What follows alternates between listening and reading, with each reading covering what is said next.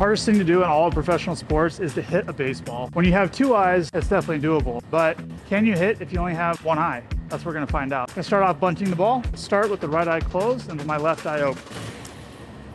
Yikes, I cannot see that at all. Okay, this is scary. This is really scary. Yeah, I have no depth perception. Like, I can't tell how far away the ball is from my bat. This would definitely be extremely challenging. And this is just bunting. I can't imagine what swinging is gonna be like. Start with the left eye open. Ow. Okay, I caught that right off the end. That really hurt my hand. Okay, let's try this again. I did not see that ball to the barrel at all. Oh, wow. Now this doesn't seem as difficult as bunting for whatever reason. Let's try right eye open here. Oh my gosh. That was really difficult. I was nowhere close to that. Okay. Now this doesn't seem as difficult as bunting.